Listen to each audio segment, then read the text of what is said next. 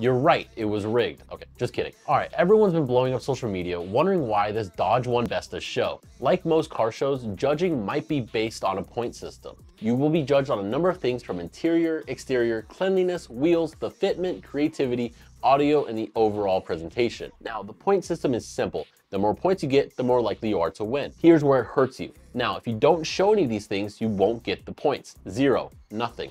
So your exterior might be pristine, but you have absolutely nothing in the interior or presentation. Boom, you get no points there. You get a 0 because you didn't show it. You may have wrote it down, but the judges can't judge paper. His build might not be in your taste, but in a points-based format, it won. Now, it can depend on the judges, but we won't get into that. So before you go to your next show, consider that it'll be judged on the point system format. Pop that hood, show the interior, shit, even put a cotton candy machine in the trunk. Whatever you can do that sets yourself apart from the competition.